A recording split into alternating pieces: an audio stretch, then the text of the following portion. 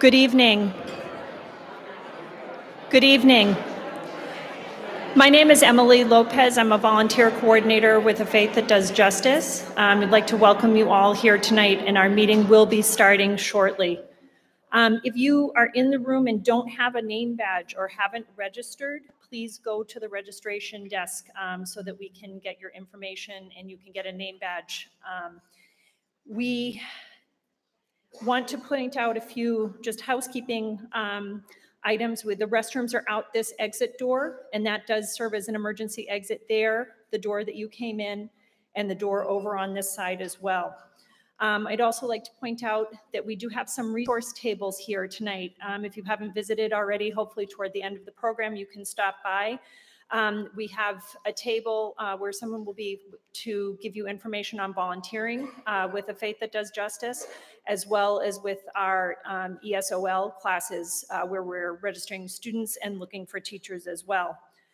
We want to thank the Sunrise Movement and the Boston Catholic Movement for participating in our community meeting and for the resources that they are providing on climate change. Please do visit those tables in this back corner of the room when the meeting is done. We would also be very grateful for your financial support of our organization. We have community meetings during the course of the year and also workshops during the course of the year. There will be a donation table at the back of the room as well, and we would take donations in the form of cash or check or card reader.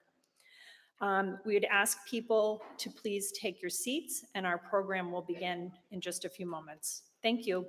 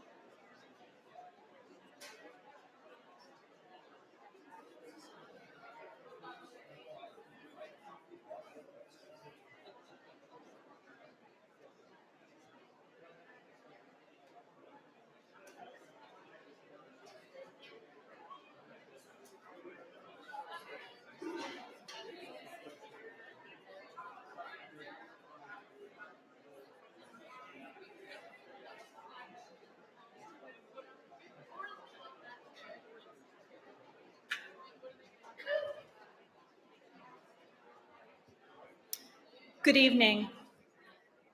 We want to welcome all in the room with us tonight, and we would like to give a special welcome to our streaming audience as well. We request that you like our event on Facebook. Share it with your friends. Streaming audience, please like and share. And we encourage the streaming audience to send comments and questions in the chat window. There will be some time allocated during the question and answer session later on this evening to take questions from online via the chat host. We will also accept questions via Twitter and Facebook, and we encourage people to live tweet the event using the hashtag AFTDJcommunity. As always, as I mentioned, we welcome your financial support of our organization as it helps fund and grow all of our programs, our community meetings, and our English for speakers of other languages program. Right now, it gives me great pleasure to introduce Father Peter Jives, the founder and director of A Faith That Does Justice. Thank you.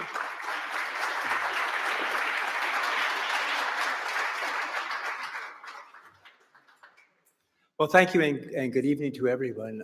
We're delighted that you're here. We think tonight's topic is really crucial to our future, to the children that we leave this world to.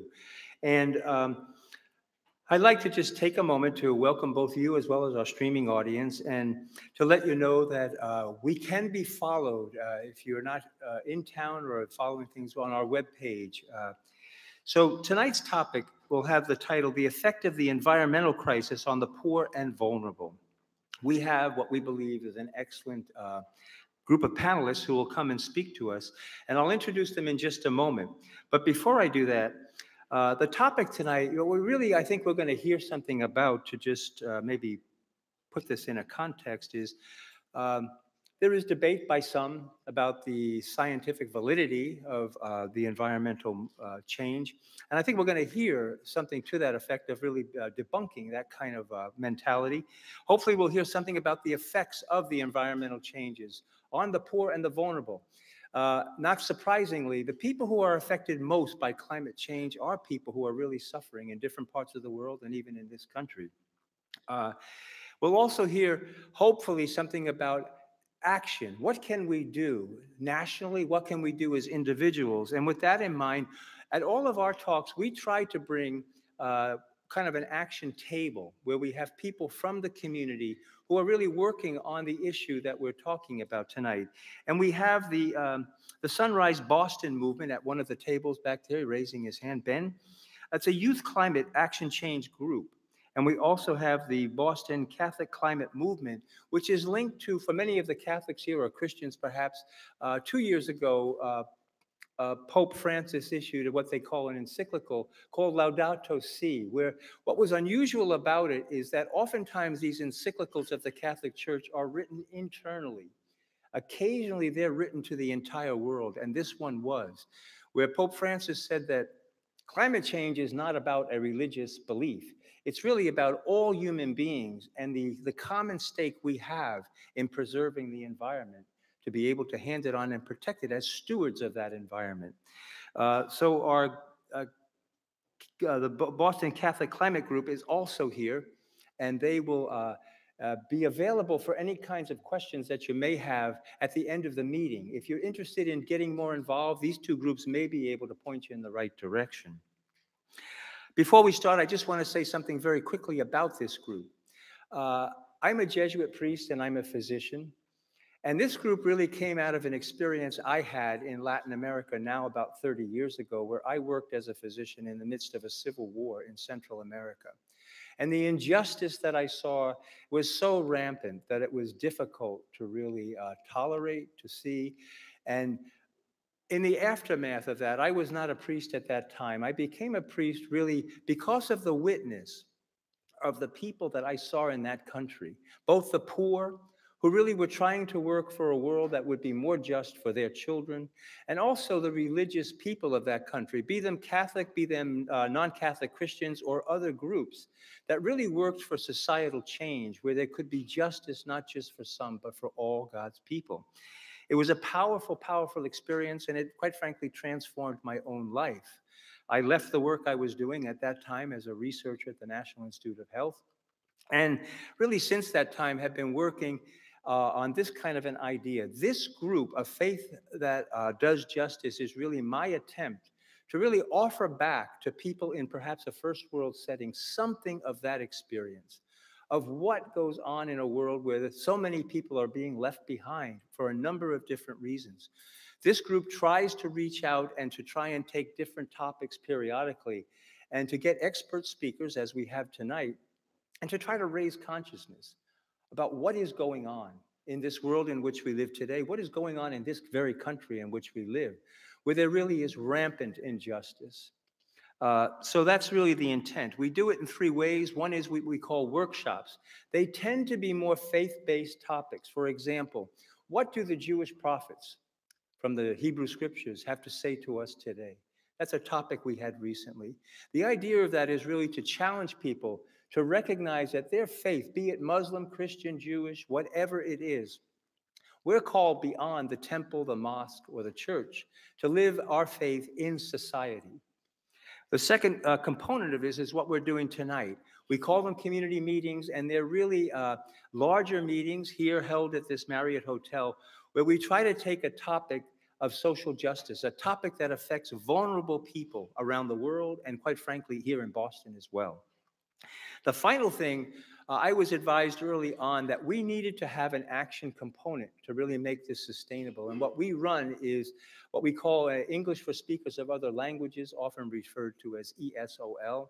We run that out of St. Anthony's Shrine in Arch Street, downtown Boston. That program is open to recently arrived people. It is free to them so that they can gain the language skills, English language skills, that will make life easier for them in this country, both on daily living as well as job placement. It is perhaps not surprising, but there's a direct correlation with English language skills and pay within the job market. So our program, we are aligned with Jewish Vocational Services. For those who may not know, it would be somewhat the equivalent of Catholic Charities. The only difference is Jewish Vocational Services has about 100 times the amount of money to run their operation. Jewish people, as you may know, very philanthropic.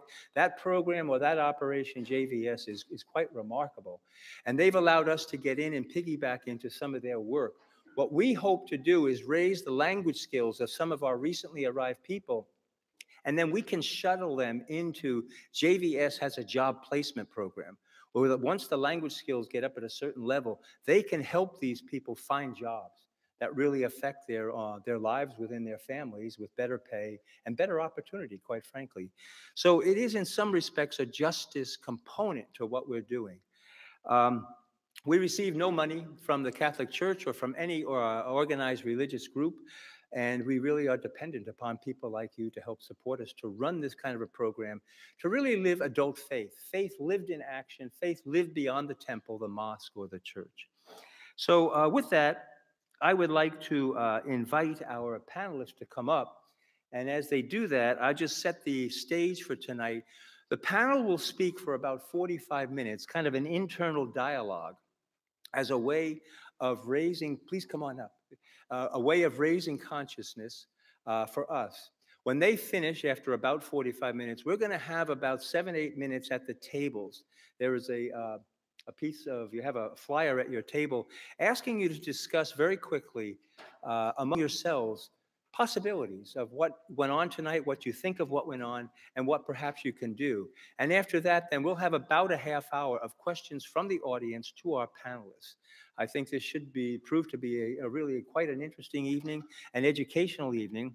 And with that, I will introduce our panel. We have our moderator, right, immediately on your complete right, would be Aaron Bernstein, who is a physician with a master's in public health.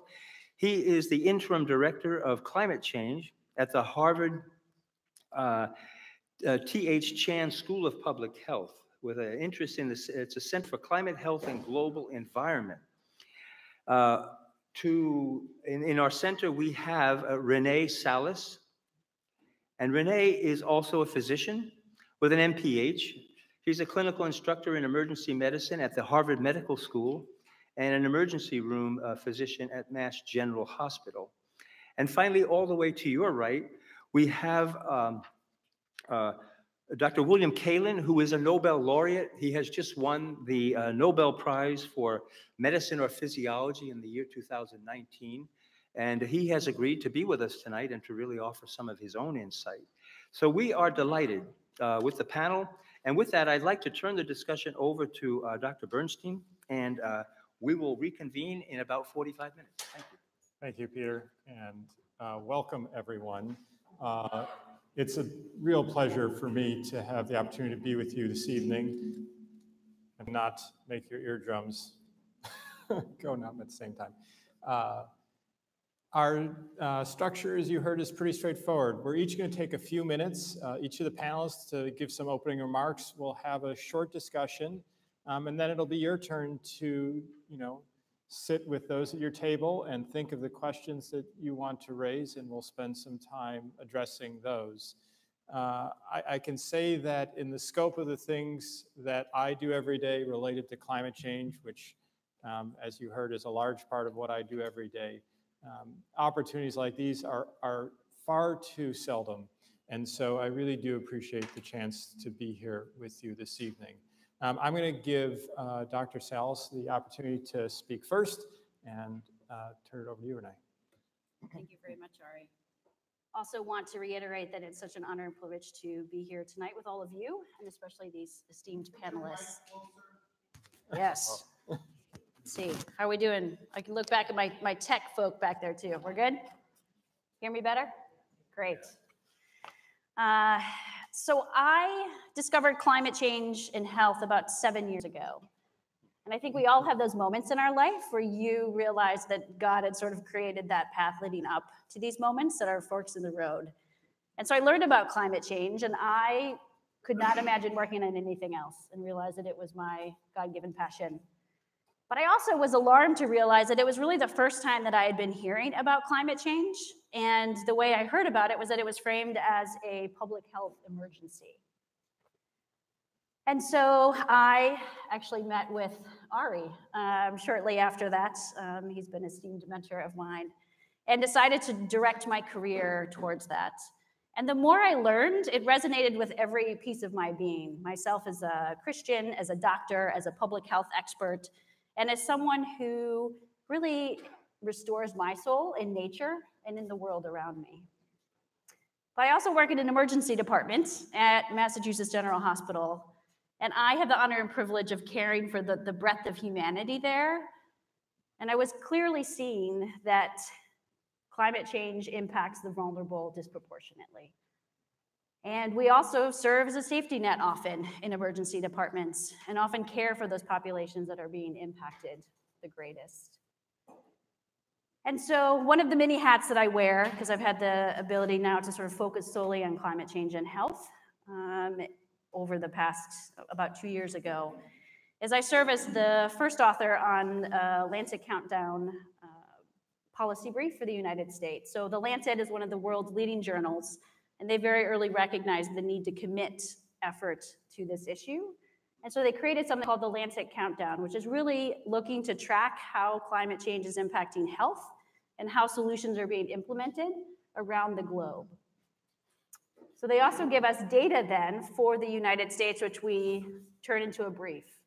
And this brief was just released in November, but we focus solely on the issue of health equity and the fact that climate action is actually action to create a just world for equal opportunity for everyone.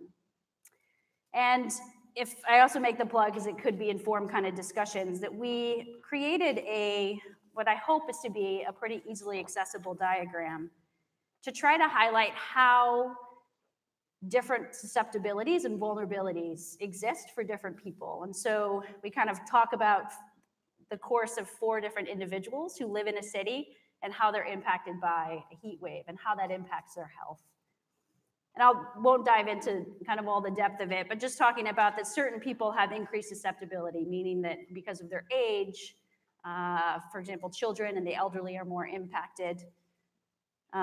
Because if people have certain medical conditions like asthma or otherwise, that they're inherently more susceptible. Some people are also more exposed, so exposure is an issue depending on where you live. You can imagine if you're poor and live in a top floor apartment with poor insulation and you can't afford air conditioning, that you're going to live in very different exposure to heat than people who have means and are able to always go from air-conditioned building to air-conditioned building.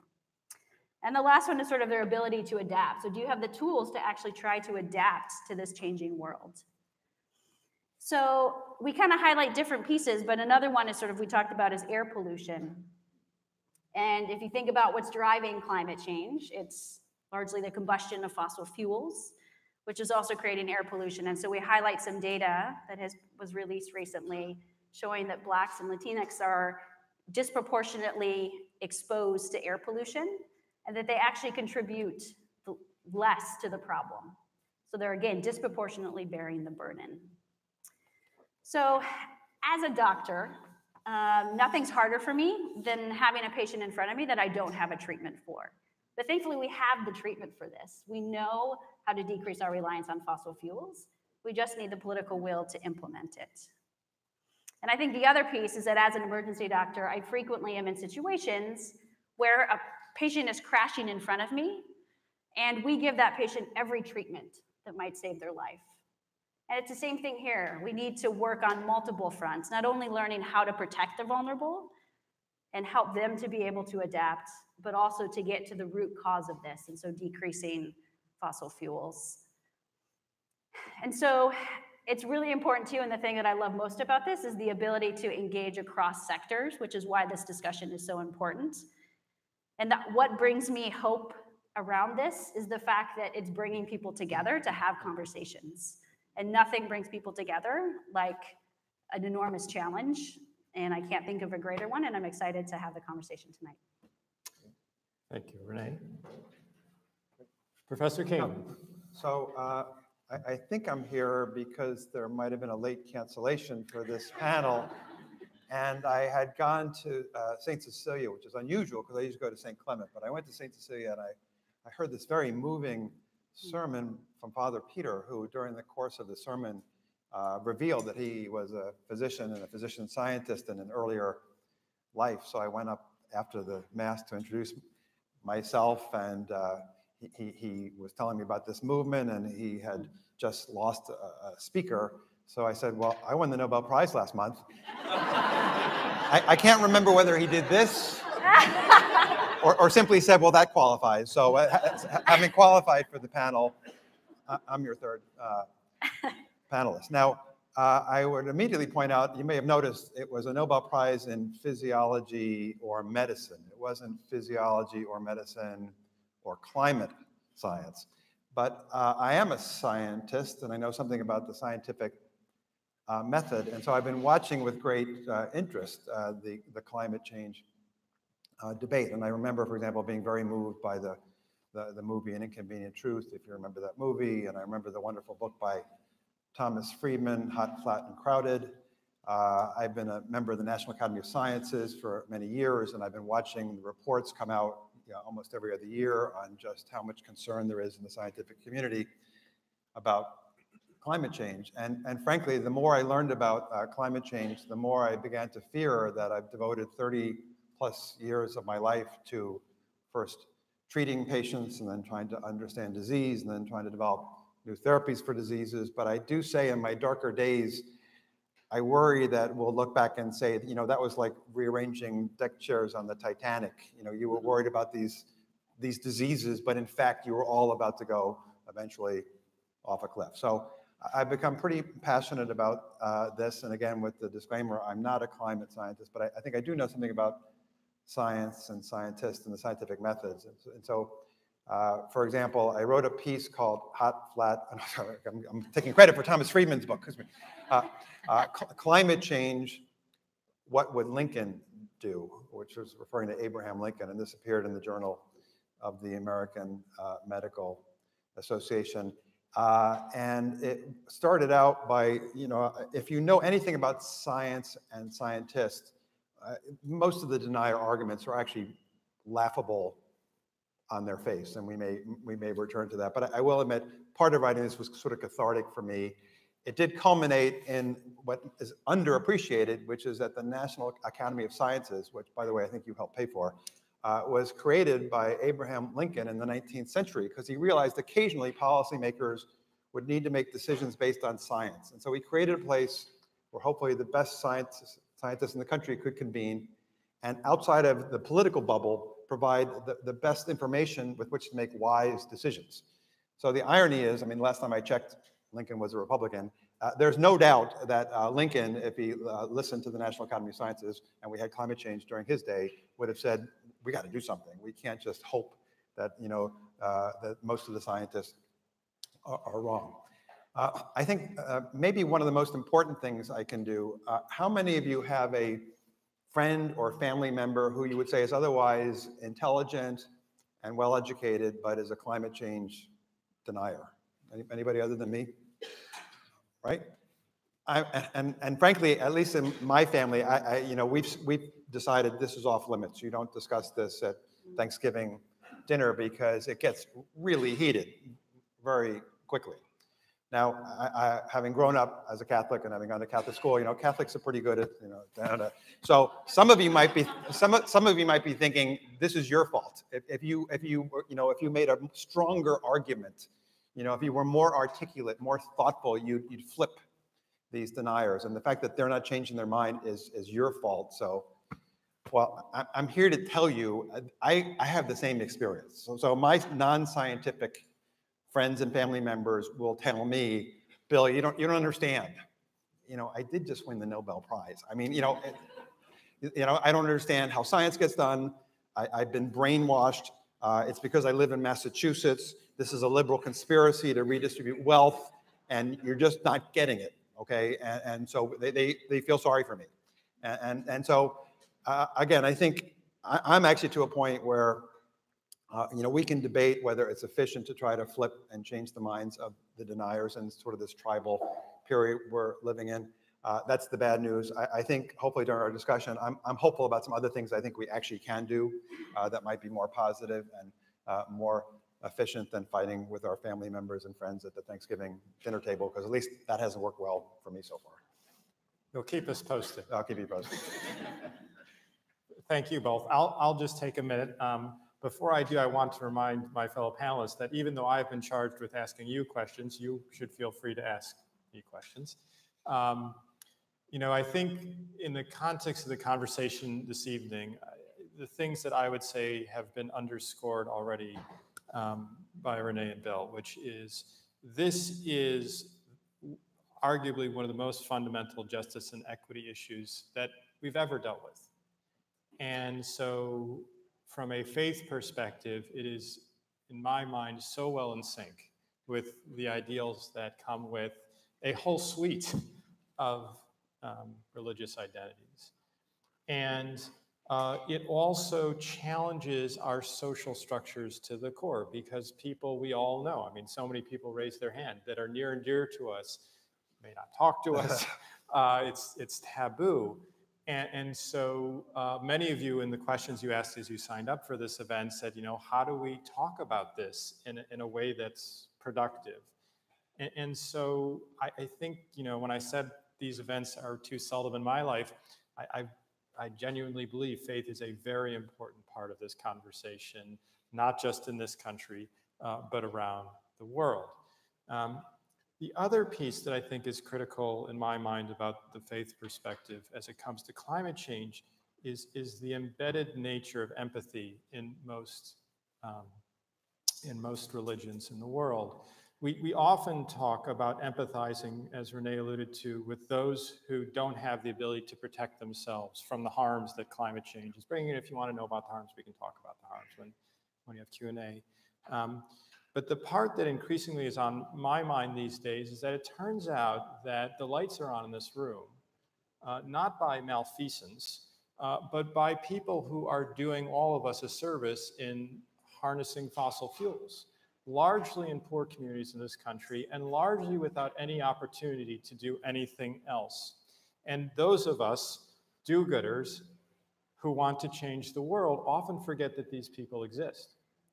And we, in my view, have a wonderful path forward, which I will talk about in a minute, about the opportunities that sit in front of us that we can grab onto and advance health gains on issues that have been enormously difficult for the likes of us to deal with in a hospital or a clinic, by doing what we need to do with climate change.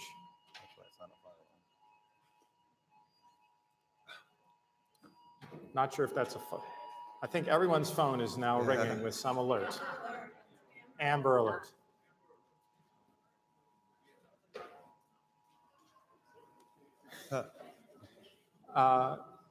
So the point I was making before we had our Amber alert is that the thing that I don't want us to forget as we pursue these solutions, which I think are more than worthy pursuing, is that we can't expect change to happen when we leave people behind in the process, right? And that means everybody.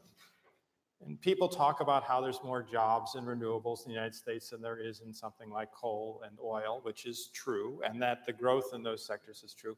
But there are still hundreds of thousands, if not millions of people whose existence depends on getting the fuels that are turning the lights on in this room. And when we talk about this new world we want to move to, which doesn't use fossil fuels and has health benefits, what they hear is, I think, a part of what we've heard at the Thanksgiving dinner in some way, shape, or form, which is we're ignoring them. And they're just, in many cases, as poor as the vulnerable people we're trying to protect otherwise. And in many cases, they have just as little opportunity. So this conversation about climate change and faith and empathy is such a crucial part of what I think those who have deep belief can contribute, which is, in my view, something we need much more of in this conversation. So let me use my moderator's prerogative here and open up with a question to Renee. I've known Renee, as she alluded to, for a while now, and I've heard this story that she told you in many parts, but not entirely, and I hope you found it as compelling as I find it. But what I want to ask you in this context is your faith, as important as it is to you, could have been expressed in medicine in any number of ways. I mean, climate change is certainly an important issue. And I think it would be interesting to maybe explain a little more about the specific things that you came across that you saw as opportunities. I mean, you gave us a good rationale as to how you got here. But looking forward with all the career you have ahead of you, how do you see your faith playing out there? Is that a fair question? Yeah. I mean, I get to put you on the spot. We're sitting on a panel. We all have things that guide our life, and my faith is sort of is that bedrock, and has been a building bedrock for me as I've gone through this process. And so for me, I think as a Christian, I've been given mandates, and so I'm supposed to be a steward of the earth, and I'm also supposed to care for the less fortunate. And I think that was really a large reason that drove me to emergency medicine, because I love the fact that I can have a professional sports player next to a homeless individual in my emergency department, and I get to treat anyone who walks through that door. And it's as you alluded to, I mean, I think being a physician it's a profound responsibility to interact with our fellow men and women at their period of greatest need. And I mean, there are so many, cases and stories that I have that, kind of stick with me through that. I mean, there's a recent one that I've shared before, but I think is important here. And I was working an overnight shift here in Boston. We were in the middle of a record-breaking heat wave. And the emergency technicians, or EMS ambulance crew, kind of wheeled in an elderly man. And he had sort of this listed chief complaint of fever. Well, I was looking at him and he was confused. You could tell he was hallucinating. And I was talking to the ambulance crew to really try to figure out what environment this individual came from. And it turns out his wife called 911 because he was enormously confused. And they said that when they opened the door, I knew one of the ambulance crew members really well, and he's like, oh, it was like the Sahara Desert when I opened the door, like this wave of heat just hit them. And they said that when they walked in, I mean, they were on the top floor of a poorly insulated building, no air conditioning, and they had one window that was partially cracked. So they transported this man, leaving, his wife was left at home. But if you try to get a temperature externally, so a lot of times they have those fancy thermometers where they kind of do the wave thing over the forehead. I'm sure you've had it at your primary care doctors. But it's not always accurate about what the true temperature is. And so actually doing a rectal temperature is the most sensitive way or the best way to really figure out what the true temperature is.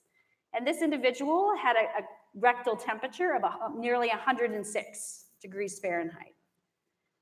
So that, with his confusion, is our diagnosis for what we call heat stroke, which is the deadliest form of heat illness. And it can kill people. And even if people recover, often they die earlier than their counterparts, and there's kind of a whole host of issues. And the elderly and older individuals are definitely more at risk for this. So we sort of diagnosed that and then rapidly tried to cool him. But you think about like my interaction with that individual and with his family and other kind of families like that. I mean, and that's a moment, right, that family will remember for the rest of their life. And so we have this opportunity to engage and act as, again, whatever faith tradition it is that you operate with, if any, to operate within that realm as we interact with those around us. And so, but if I think about what brings people to my emergency department, like I get to treat people, which is an honor and a privilege, but I also have to think about what brings them to my door. And so it's hard for me not to look upstream and think about, there's that kind of age-old story where, people see people floating down a river. And so they're the people, right, who you grab there's individuals who are grabbing people out of the river one at a time, which is very important. There are people like, how can I grab more people out of the river at once? Like maybe I'll use a tree branch and I'll get 5 at a time instead of 1 at a time. But then there's the individual who's like, let me go upstream and figure out who's throwing people into the river to begin with, right? So I think my opportunity I saw was that if to try to make a difference and operate on something that gets to caring for, again, the earth and caring for those that are less fortunate, I had to go upstream, and this was the way I was called to go upstream. Thank you. Bill, I'd also like to pick up on something you mentioned, which is potentially some opportunities that you've come across in this conversation, and would love for you to elaborate on that point. Yeah. So before I do that, and I will do that, I think since the words faith and belief have come up several times already, I think it is worth at least pointing out a few of the ways we perhaps unknowingly got to this world where everything was either black or white and people were fighting at the Thanksgiving dinner table. So I think a lot of people have pointed out that even saying, I believe in climate change, and I believe man is contributing, that spills over pretty quickly to, I believe in the Easter Bunny, right? So then people don't understand that there's a difference when a scientist says, I believe this is happening because of X, Y, or Z. Similar considerations apply to the word theory. It's one thing for me to say, my theory is the Red Sox didn't have enough pitching last year. It's another to say that based on everything we know today, the one model that explains all of the observations is this theory. And by the way, the next thing that would happen is hundreds of scientists around the world would try to poke holes at that theory, as they should, doing additional experiments to see if maybe the theory is wrong. But over and over, this idea that CO2 is contributing to the climate change we're experiencing has withstood various tests. So I think that's really important. The language we use matters. And I think the final thing I will say is, I mentioned an inconvenient truth, which I suspect most of you saw. But the unfortunate thing about the inconvenient truth, I think in my mind and a lot of people's minds, was that the narrator was A, a politician, and B, God forbid, he was a Democrat. Because this should have been a non-political discussion.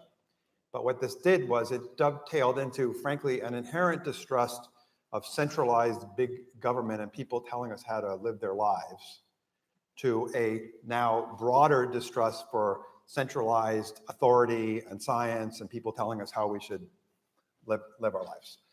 So now for more hopeful things, I'll give you two.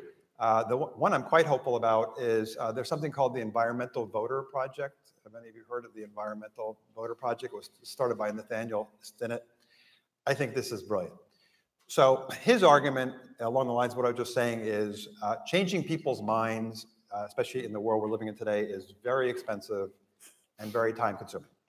So his idea was let's use modern analytics to find people who, had they voted, would have listed environmental causes as number 1 or number 2.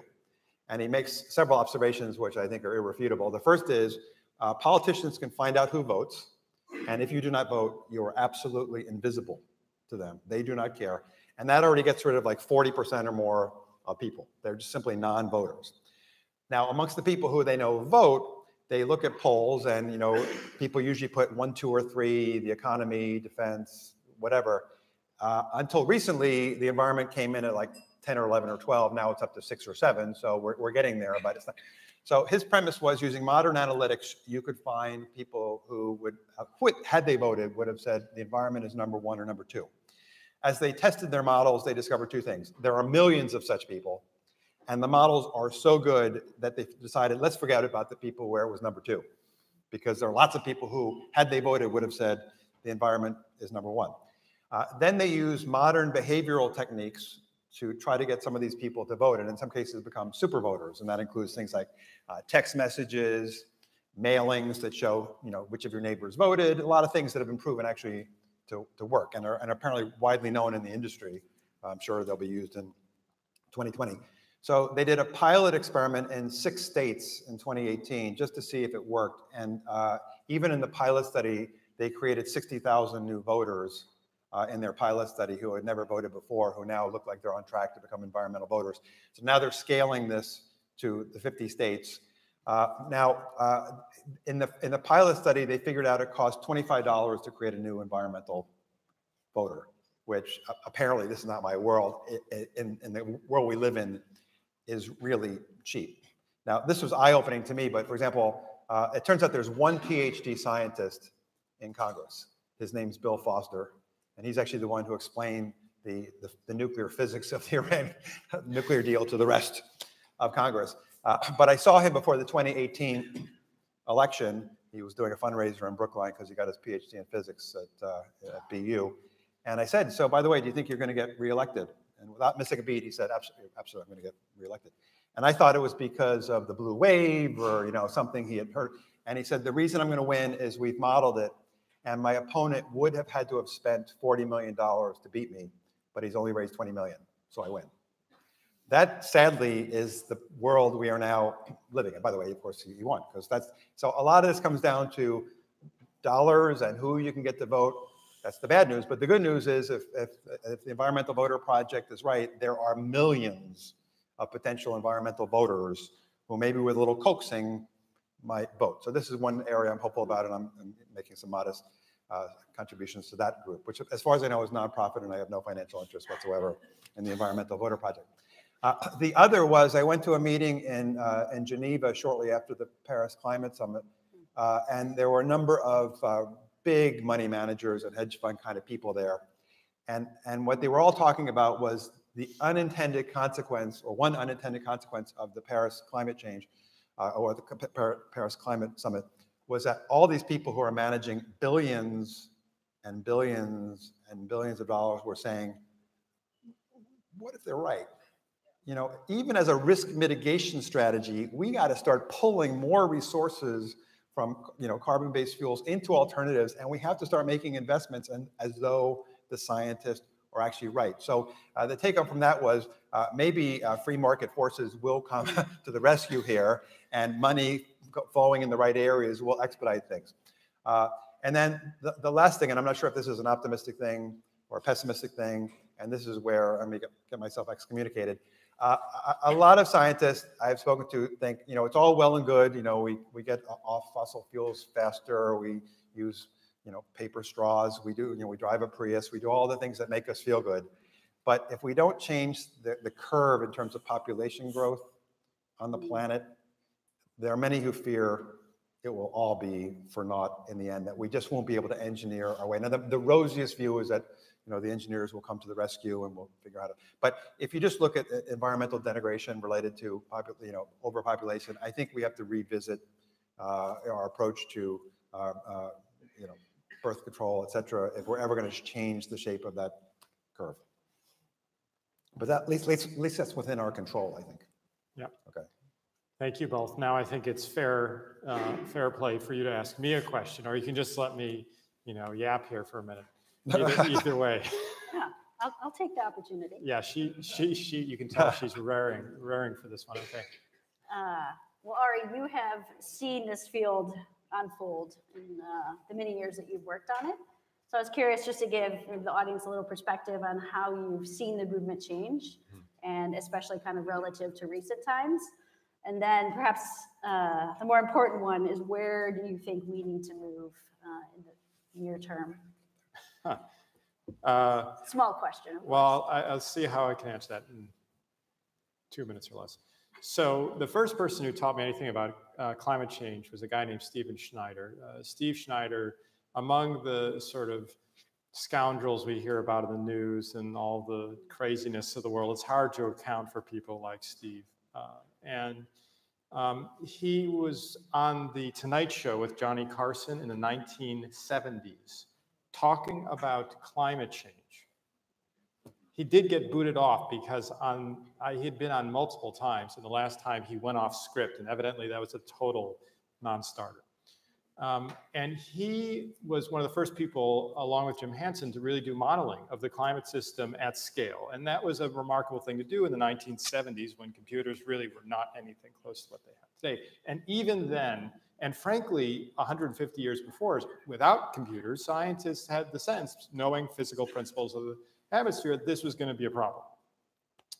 And at that time, I remember him very clearly in one of the lectures he gave, talking about what he called the double ethical bind of being a climate scientist. And by that, he meant that scientists have an ethical responsibility to science, meaning that you don't make stuff up, you do your experiments well, you have it peer-reviewed, you do your level best, knowing we're imperfect beings, to get what you're doing right. And that is your ethical responsibility to science. But then he said there's a problem, because when you're engaged with climate science and you understand what I understand, you kind of also have, not kind of, you definitely have, he would say, an ethical responsibility to the society you're living in, which is, if my science is saying that we're going to fundamentally transform human civilization, it's probably important for me, who has done these experiments, to figure out a way to get people to understand this so that we can do stuff about it. And one of the things, and to your question, Renee, that I've noticed in the progress since that point to today is that bind has been getting pulled harder and harder.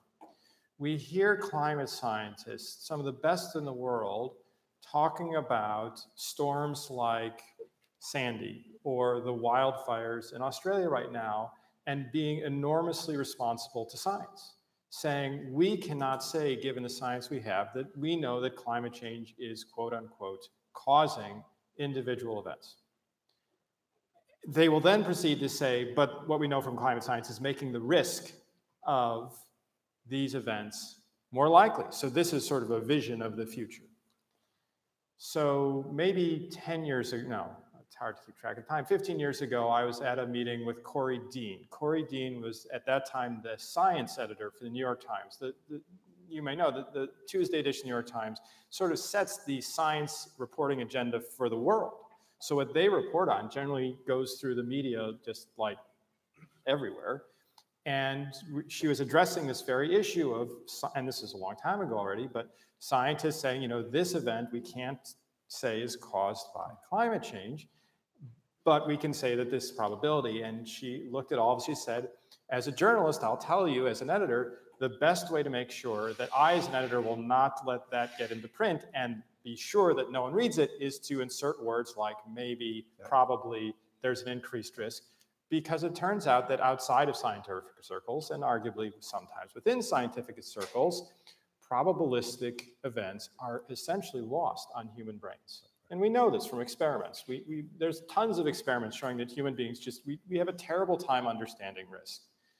And so we ran into this conflict between what science and ethics and science dictated and ethical responsibility to society. And so even in the best case scenarios where people are really concerned, they hear a scientist stand up and say, well, we don't know for sure whether climate change is doing this. And this is to your point earlier about language.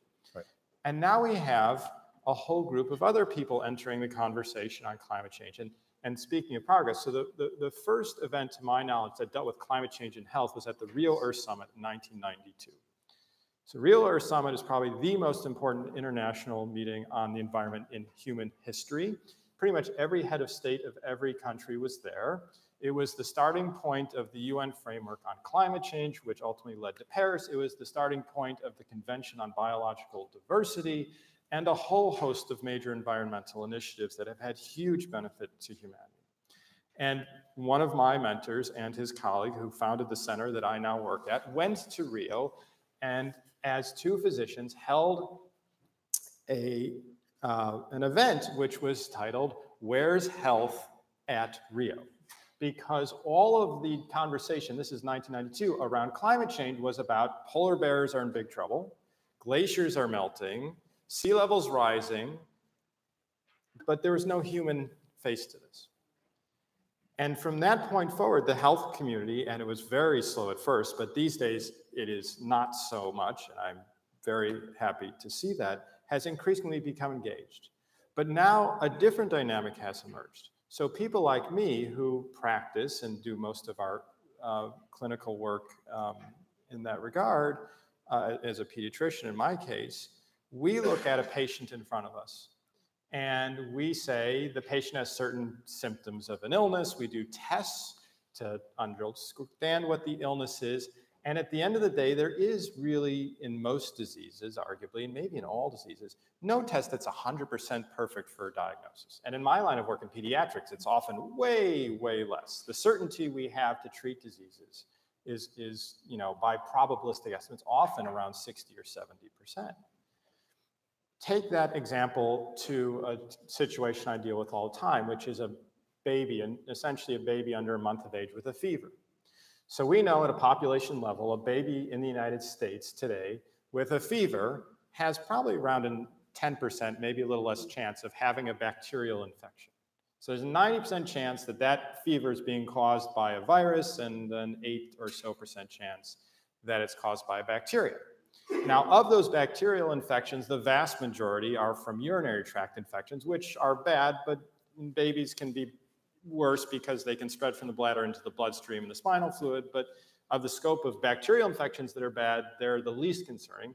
A smaller percentage of bacteria is in the bloodstream. That's really not good. And then the smallest percentage is the bacteria in the spinal cord, and that obviously is not good either. So in this circumstance where we have data showing us that 8% of the time there's these bacterial infections, which could be life-threatening, what do? Do we say, well, we don't know for sure if this child's fever is caused by a bacteria, so let's do another experiment? No, that is not the perspective of a clinician. A clinician says, there's an 8% chance this child might die if we don't do anything. We actually know what to do. We're going to do it. We're going to do some more tests to get data to see where things head in the future. But we're going to take action right now because the costs of inaction are simply irresponsible. If any of you went to your doctor and they chose to do something otherwise, that would be malpractice. So now we have this view which takes a clinician's approach to something like climate change and sort of looks at the planet like it's a patient. I mean, if we had a planet B to go to, it would be one thing, and I know people want to go to Mars, and that's an interesting prospect, but right now, as Carl Sagan said, this is our only home, and we're not ready to pick up and move yet. And so one of the reasons I've been particularly interested and we've worked, and Renee has really led this work, is to energize clinicians to apply our clinical mindsets to this problem, to hold on to the other end of the ethical double bind to society on this and make the conversation use language that people will grab onto to understand that, yes, we're not certain, but that doesn't mean that we should stop doing stuff. You would never want your doctor to do that. And in fact, if you let your doctor do that, you would hate your doctor. And so we're having a symposium on February 13th, and it is, to my knowledge, the first one of its kind, where we have every major teaching hospital in Boston, that is to say all the Harvard-affiliated hospitals, MGH, Brigham, BI, we have Cambridge Health Alliance, we have just next door Tufts, we have Boston Children's, we have Boston Medical Center, we have the University of Massachusetts. To my knowledge, this has never happened in history, by the way. These institutions generally don't get along very well. But on this issue, they have all come together and they're supporting a symposium to talk to clinicians about the climate crisis. Because we believe strongly that when clinicians understand what's going on and what's at stake for the profession of medicine and our jobs, they'll be more empowered to speak about this very issue in the terms, hopefully, or maybe others that I just described. So that was more than 2 minutes. but that's the trajectory I've seen, and there's a lot more to unpack there. But it's been an interesting ride to be on. So it's just past 7:20. So now it's time for you all to get together and think about things you want to ask us. And we'll take about 8 minutes or so, I think. Peter, does that sound right? Yeah, that's right. Yeah. And just so people know, there's a sheet on your table really asking for some kind of information. So if we can do this for 7 or 8 minutes, we'll then come back and ask questions to the panel. And I want to let our streaming audience know that they can participate. There is a chat window. If you ask a question through the chat window, we will try to get your question answered as we get to the panel discussion. So let's begin for 7 or 8 minutes and we'll get back. Thanks.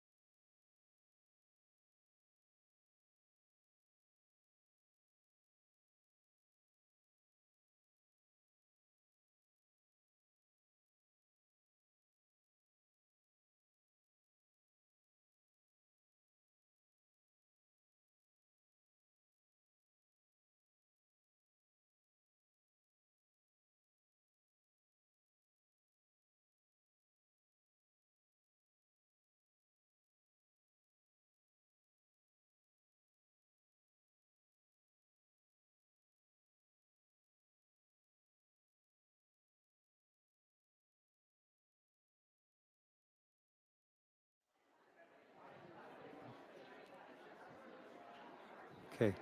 Can I have your attention? In the interest of time, the discussions I can hear are going very well, but we want to get a lot of questions to the panelists. So we have people stationed with microphones. Maybe you can raise your hand if you have a microphone. If you have a question, please move to a microphone. And given that we want to try to get a good number of questions, we'd ask you not to make statements, but really just ask a question so we can get our panel to respond to it, and we'll go from there. So please get up from your seat and go to a microphone. I think we have one right in the corner here.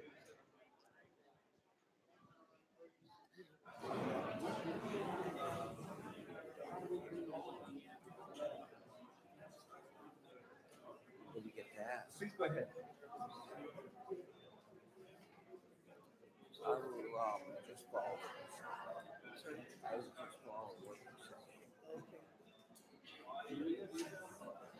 Go ahead, please ask your question. Okay, I can start talking. Yeah. Okay, we closed Pilgrim Nuclear, okay, back in May. And what I'm wondering is that was 62% of our green energy here in Massachusetts. And if we're so concerned about climate change, why close that nuclear plant when it had an NRC license until 2032?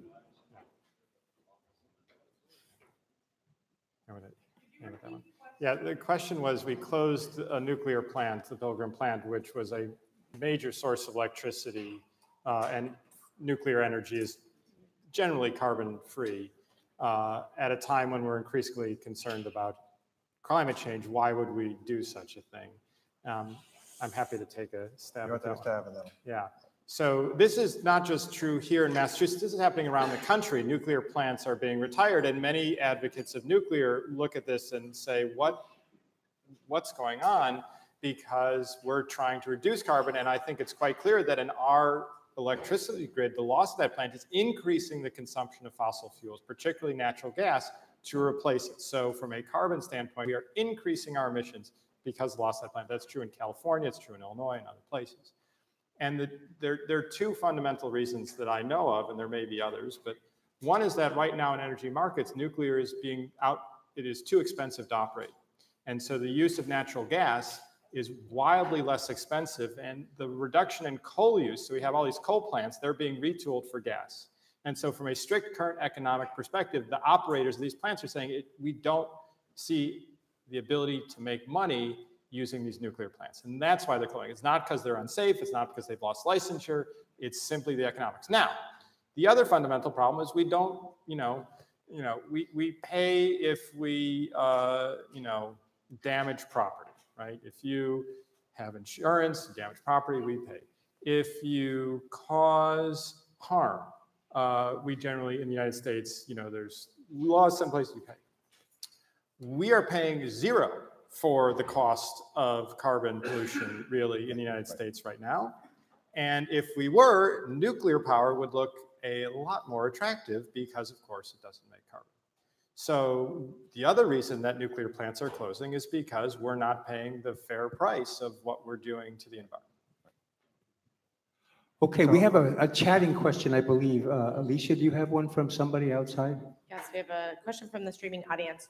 What medical problems do you anticipate seeing more of in the next 5 to 10 years? You go now. So I realize the irony in this, but the way that I often describe our current understanding of how the climate crisis is harming health today is an iceberg. So we see what's above the surface, and this is the health burden that we currently understand. But what keeps me up at night is the largest mass underneath the surface of the water and what we don't yet understand. And so if you think about what we do know, is that the climate crisis harms health through many pathways that we currently understand. And heat's kind of the one that I think we have studied the best. So I'm definitely very concerned about rising heat, and especially in areas of the country that aren't used to being hot. So it's pretty clear, there's a study that came out last year that showed that if you look at when people start getting hospitalized for heat-related illness, that, for example, in Oregon, which is typically cooler, it's like around actually 86 degrees Fahrenheit. So much lower, I think, when most people think about heat waves and extreme heat, versus thinking about Arizona and kind of the Southwest when it's closer to 100 degrees Fahrenheit. So I'm especially concerned about areas that aren't used to having extreme heat. But it also harms health in numerous other ways. So you think about increasing pollen in the air, which is especially bad for people with asthma and other lung diseases. There's climate sensitive, as we call, like waterborne illnesses and foodborne illnesses. You think about the mental health impacts, kind of a broad, I mean, extreme weather is a big one. So obviously people who experience extreme weather can cause post-traumatic stress disorder, especially if you think about in children and kind of what those lasting effects will be in kids. Heat makes mental illness worse. And then you also think about kind of some of the social factors. So actually people are displaced as a result of climate change. Either, you think about drought, driving places, people away from areas, especially if they rely on agriculture for their way of life. People who are displaced after extreme weather events and don't have the financial ability to kind of rebuild in that area. But I think, again, getting to sort of that mass underneath, there's a lot of work that needs to be done, but there was a study that came out last year that showed that rising temperatures actually might make bacteria more resistant to antibiotics, which means that a doctor would give you antibiotics for an infection and it doesn't work. And that especially scares me as a clinician, because if I think that a patient comes to me and they're ill and I want to give them antibiotics and it's not working and climate change is making that worse, then that's kind of multiplying these threats. So I kind of use as an example about there's a lot that we don't understand. So thinking about where, all of the stuff we know is going to get worse. But I also am more worried about what we're going to learn as we face these challenges that are truly unprecedented. And if you think about, as a clinician, we often kind of try to look in the rearview mirror to kind of predict what our practice and health harms are going to be. But we can't look in the rearview mirror anymore because what we're facing is unlike anything we've ever seen. Thanks. We have a question from the middle right here. Thank you. Renee, you've started addressing this, but my table was just interested in hearing more about the original topic, how climate change will particularly harm the poorest and most vulnerable. So you've already started talking about health and displacement. I was just hoping to get a little more discussion on the original topic of the event. Thanks. She asked you. Well, Okay, she's deferring. So, I think with environmental harms in general, and certainly with climate change in specific, people whose health is already compromised are greatest at risk. So that's true of any existing disease burden, mental health, heart disease, lung disease. These are the folks that climate change is probably going to have the greatest effects upon. And obviously, as a uniform principle, the poor. And so if you're looking for how this plays out, and this sort of gets back to this question of, are there going to be new diseases? Maybe we'll see some infections that we don't see around here pop up. But largely what we're looking at are the diseases we know becoming harder to deal with. And so we look to the folks who are having the hardest time staying healthy, having the hardest time accessing healthcare. These are the folks who I am expecting to see. Now, as a pediatrician, I'm biased to the young, so there's evidence that particularly the very young are going to have greater health concerns, particularly around birth, it turns out. And that's true in the United States as it is, and it's even more so true in low and middle income countries. And then the elderly are also, as a group, much more at risk from any of the harms that we see coming, which is heat, floods and droughts, hurricanes, wildfires, so forth. Is that helpful? Does that get closer? You lost your microphone. yeah, I did. That's okay. Oh, you moved. You're standing there. I see. Hey, Cole, you have a question over here. Hi, so I just wanted to mention the Environmental Voter Project. You can come to this corner. Yeah. Just happened to have some information. We didn't plan this in advance. But also information on legislation in the state of Massachusetts. There are some really strong efforts afoot to reduce the amount of carbon, to price carbon. However, some of the bills that are proposing this have to be out of their committees by February 5th, otherwise they die. So please find some more information about that. Come over to the corner to the Boston Catholic Climate Movement section. But my question is, all of us are here because we're concerned about this, both concerned about the poor, concerned about our kids, our grandkids. So how do people deal with the psychological stress of such a problem?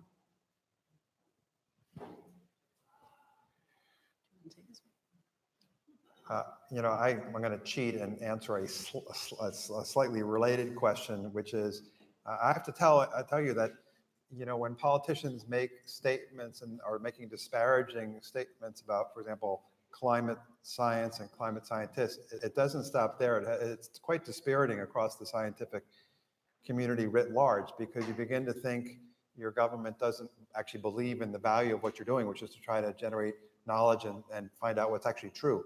I had quite the opposite experience growing up. I was born in 1957, so in the 60s, the scientists and the engineers were the good guys. That's who we celebrated. So this has had a ripple effect beyond the climate change debate, and I think if we're not very careful, we may really negatively impact a generation that otherwise would have pursued careers in science and engineering. And so I don't have an answer to your question, but it is having an effect. It is demoralizing when you hear our leaders speaking this way. And I understand there's a term coined for the same sense of anguish and despair in the general population, that, this is bigger than what we, can handle. But I do think part of the answer is voting and politicians and I think collectively, hopefully we can right the ship before it's too late. I should stop using shipping metaphors because I already referred to the Titanic. But, I think we have to be proactive. I think one response is to try to be more proactive and to do the things we can do, including voting. So the question couldn't be more important. So in this trajectory that I've seen, so when health got on the radar, it was all about scaring people. This is going to be really bad for health, and we should worry about health, and it's going to be a problem. So I don't know how effective that was, frankly, but that was first. And having been here, I spent a good part of my time in admittedly doing that, and realize in retrospect that might not have been the best use of my time, because it is more and more clear that what we need to do is give people the actions that we can do to make a difference. So the best antidote I know to climate despair is climate action, and particularly actions that benefit people's health right now. And this is one of the happy, coincidences of climate change, as I alluded to it before, which is that obesity is arguably the single largest health problem we face. There's all this conversation about how we're going to pay for healthcare. There's no payment system that is going to work if we have, as people are suggesting, half the population in need of chronic medical services for most of their adult lives because they're obese. One of my colleagues at Children's did some analysis, suggested obesity may shorten the lives of this generation of children in the States. So it'll be the first generation that lives shorter lives than their parents. This is a big problem. Turns out the medical model for treating obesity doesn't work very well. We have a fantastic obesity clinic at Children's, staffed with some of the smartest people I know, and their ability to deal with obesity in that setting is extremely high. So what do we need to do? Well, it turns out that when you walk and bike and use public transit, there's abundant evidence that all those things are better for your weight than sitting in a car for long periods of time. It turns out that many of the foods that are most carbon intensive are also pretty unhealthy for your body mass index. And you go down the road and you see that a lot of the actions we take to address climate change are actually getting at some of these health problems. Mental health, by the way, is a huge part of it. So there have been many of these studies, and this is probably the best, and these studies are hard to do, but looking at people's access to green space and their mental health outcomes. So the largest study of this kind was done on I think it's almost 1 million Danish children over the period of a decade. The Danish health system is nice because you get address data all the time, you get lots of socioeconomic data, and because of satellites in that period, you can really assess what their green space would be at their home. And remarkably, across a suite of mental health diagnoses, there was overall a 50% decreased risk of severe mental health diagnoses, excluding the diagnoses that have the strongest genetic components. Those were the most strongly genetically determined, they had less of an effect. Those were historically less genetically determined, had more of an effect. But the bottom line is the kids that had the most exposure to green space were substantially protected. So what does that mean? Well, we don't know the mechanism. It's possible some of that's from air pollution. We know the trees buffer air pollution, and there's a lot of research that needs to be done here, but it's pretty clear that we know that trees buffer air pollution. That's good for health. We know that access to green space is likely going to promote people going places on foot and by bicycle. We know that green space actually sequesters carbon dioxide. And so you realize that there are these benefits that come again and again. And to your question, these benefits, when these interventions are done in the most vulnerable communities, carry the greatest benefit. Where is there the least amount of green space in Boston? In our poorest neighborhoods, right? Uniformly, you see this time and time again. Now, we have, frankly, no excuse in Boston. In parts of the world where wood is a resource for energy, that's a different conversation. But the best antidote to climate despair is climate action, particularly when we put it in the lens of doing something that's going to matter to people right now. We have just started a whole initiative around mental health because we see it as such a crucial part of the climate conversation at this point, both in terms of the reality that we're going to probably need more mental health care, and there are people thinking about how we need to fundamentally retool how we deliver mental health care in the United States to meet the demands that are coming, which I'm happy to talk about, which is really interesting. But also to look at the climate solution space and say, how is this going to affect the mental health crisis we have right now in the country? And no more apparent now in substance abuse disorders, which are also a major challenge. So we have about 10 minutes to go. We have a number of questions, so let's go right here and see if we can get one.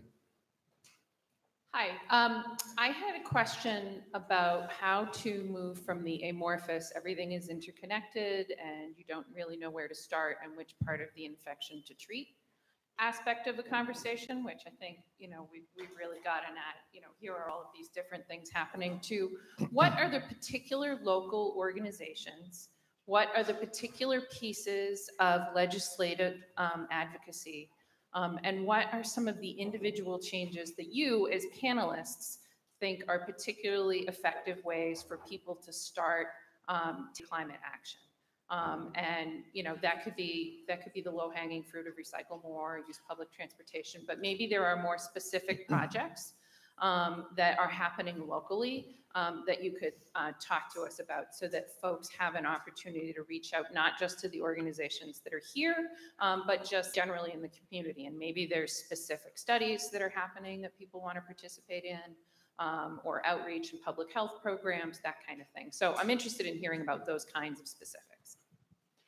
So I can kick us off. I mean, I think the biggest way to get engaged in this is to talk about it. Catherine Hayhoe is a renowned climate scientist, and she talks about how we just need to talk about it. One, I think it's good too from the mental health standpoint, because there's actually a name for this, eco-anxiety, so it's good to know you're not alone. But it's important to engage in that conversation, because I think even my experience has been people who may even deny climate change, they still understand that something is different, right? No one can actually scroll, since we digest our news now through scrolling, most of us. You can't scroll through your news feed without thinking that something has changed, independent of, again, whatever, even if people dispute causes. Which, again, I think is very clear and there shouldn't be a dispute. But is just having that conversation, and then also talking about it from a personal standpoint. So talking to your neighbors about it, forming community groups, and putting that human face of like how we're impacted, because this isn't about polar bears or icebergs. I mean, this is about our children, our aging parents, and if that's not, enough of a motivation, then about yourselves. And especially, right, for the poor, and the fact that those that are disadvantaged and the vulnerable, that action on climate is actually action to address those inequities.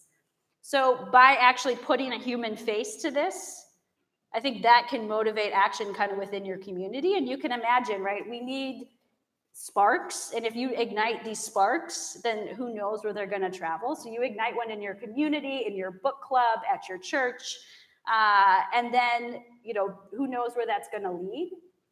But I think the biggest thing is we have the treatment that we need to actually cure this problem. We just need the political will. And so if we are in a democracy and it is the power of the people, then we should be talking to those that can make the systematic change that we need. So I'll stop there. And well, the caution I've heard is that there are lots of things we can do individually to lower, for example, our carbon footprint. And as Aaron said, some of them fortuitously align with things that are good for your health, such as eating less red meat. But that's necessary, but not sufficient if we're going to tackle this problem. And there's a real concern that we'll feel so good about ourselves because we're doing those things that we don't do the things that are really in the end going to make or break us. And so I love the discussion about nuclear power, because you said market forces are working against nuclear power, but they're also working against coal. Okay, market forces are really, really powerful. And as Friedman wrote in his book, the trick is to have enlightened leaders create policies that align the market forces to do what it is you're trying to accomplish. Now, that might be with a carbon tax, but there might be other clever ways to do it. But he pointed out that there were many times where it looked like alternatives were being developed and suddenly the rug got pulled out from under them because the price of carbon fell.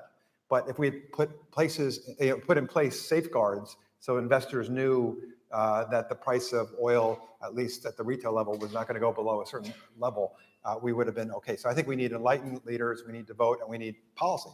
And I don't remember the specifics of acid rain, but I remember really being terrified of acid rain when I was in high school. But it seemed like with bipartisan support, we put new policies in place that, voila, got rid of acid rain as a big concern. So it can be done, but we're not in this environment we are right now. I think we need more enlightened leaders. How about in the middle?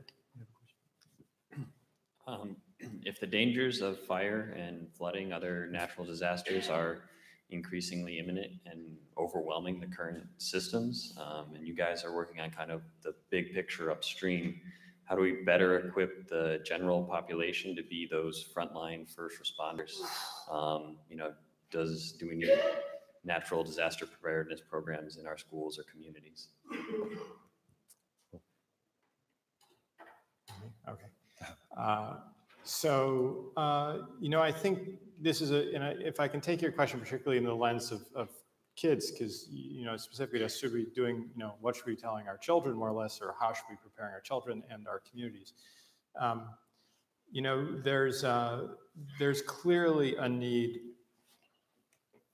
both here and around the world to pay quite a bit more attention to the intelligent steps that would get people out of harm's way.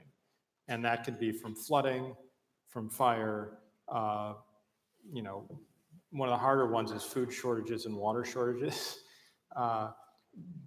But those things are sort of apparent. There's not a lot new in some ways about what you need to do around hurricanes, right? In the United States, we know how to deal with that. The question is doing that.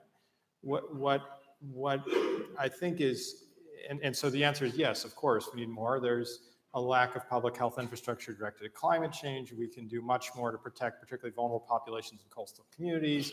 We have a tremendous need to improve our heat messaging system. So the thing that Renee didn't mention is that not only do we see these different thresholds of where heat is at risk, but we know very clearly that the heat warnings are being given after the temperature is well above what we know causes harm. So across the board, there's all kinds of stuff. And this is stuff we could do right now. And the question is, how are we going to spend money? The challenge becomes, there are two challenges I think about it. One is when it comes to these resilience measures, you can spend an awful lot of money building seawalls that don't get used for 100 years, right? So one of the fundamental challenges with these adaptation measures is hurricanes are probabilistic. We know they're becoming more dangerous with climate change. The worst ones are becoming more common, but overall Atlantic hurricanes are actually becoming less common, which is a misunderstanding out there, which I try and deal with, but the storms that are happening. But should we spend several $1 billion to protect the Back Bay? And would that billion? And so you get into this problem with resiliency measures pretty quickly, which is that money better spent somewhere else? And so that's why, from my perspective, it's not a one-on-one exchange here. It's not every dollar in resiliency should go somewhere into mitigation, but we really need to think hard about how we can protect the most vulnerable first, which if you look at a lot of the plans, that's not what's being done. So that would be the first pitch, which is let's look at where the risks are and figure out how to invest to protect the most vulnerable first. The bigger challenge is I think the one you alluded to about what we tell our children. So we're worried now about talking about active shooter drills for our children, right? So what do we tell our children when we're telling them that there might be a shooter coming through their school to shoot them, which is a scenario that when I was growing up, it was about as far from my mind as anyone could possible. And now my kid's in school and this is what I'm. And so now we're talking about, should we be telling your kids what to do if there's a wildfire, coming into your world? And to be clear, when Greta von Thunberg came to the United States, I saw a child who was watching the UN thing on the TV, and they heard Greta von Thunberg say the earth is on fire, and what did they cut to? They cut to pictures of wildfires spreading around, and the kid literally turned to their parent and said, is the world really on fire? And so you see very clearly that this becomes a real potential challenge to communicate to children in a way that is helpful. And so I think there are two critical pieces of that, which is one, there's no use in my mind of pretending that this isn't real children. So we've learned time and again in trauma in children, the worst thing you can do is pretend that is real is pretend. But the next part, so this is a problem, it's a big problem, but you need to understand, number one, there are people around you who care about this and want to make a difference, because we also don't want our children to be parentified. We don't want them to feel like, okay, we messed this up, now it's your job to fix it for us. And that here are, to the other question, here are the things that we can do as a family, in our place of worship, and so forth. And it turns out when you talk about resiliency, and resiliency to anything, in a child's life, the single most important factor to a child being resilient to the threats from climate change, the prospect of violence in their community, the potential trauma that may come in a home, is having a stable, supportive relationship with an adult. Could be a parent, could be a teacher, could be a priest, doesn't matter. That child needs to understand that there's someone in the world who has their back. And so when you talk about what resilience is, that's, in my mind, makes, if we're going to invest in resiliency, that's what we invest in. We need to invest in the programs that help our children understand that in this world where things are happening that no one likes, there are people here who have their backs. So that, to me, is by far our best investment. And yes, we have to think intelligently about where to build seawalls. That's actually a much harder investment to figure out in my mind. Okay. We have a commitment here where we stop at 8 o'clock because we know there are people who need to leave. We're going to take one more question and then we'll end formally. But what we hope is perhaps the panelists can stay a few moments if people could approach the stage. 1 second, we have a question over here. Okay, 1 second, please. I have a question right here. So a lot of the climate change discussions are happening, for the most part, from scientists.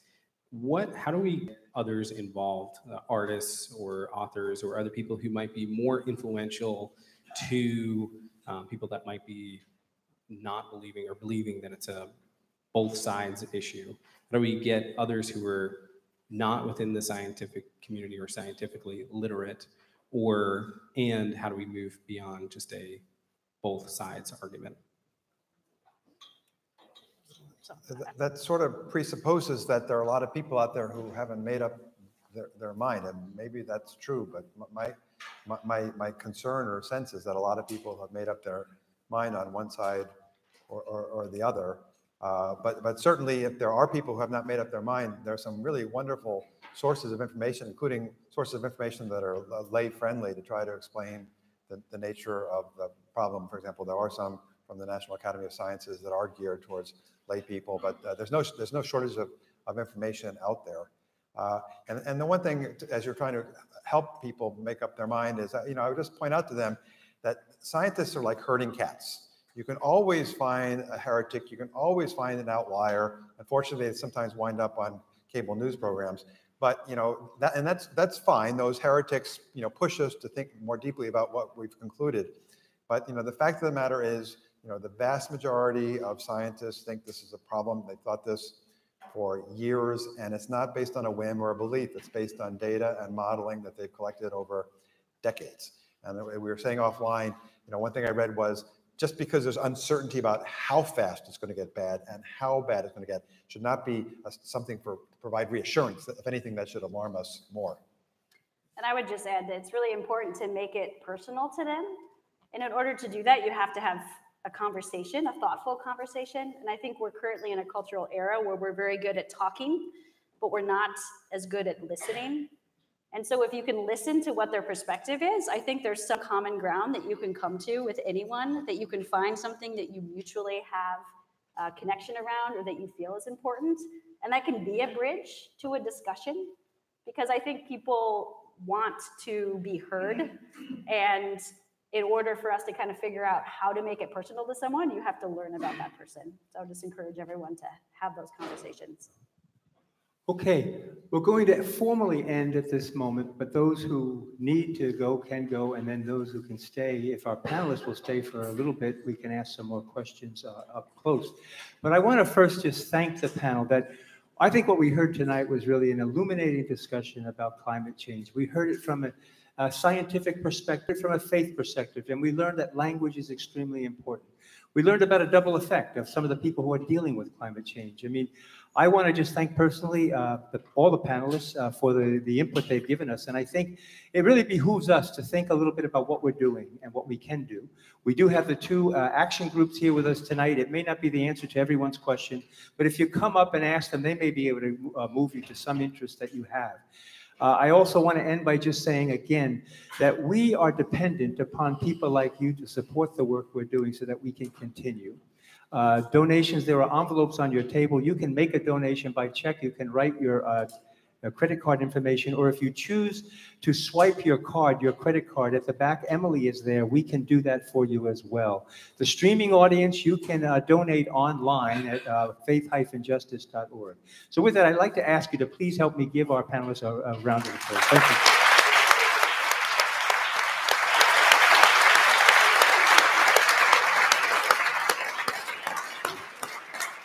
And finally, I thank all of you for being here. It does show there are interested people. There are people who want to live faith at a deeper level, and we are appreciative.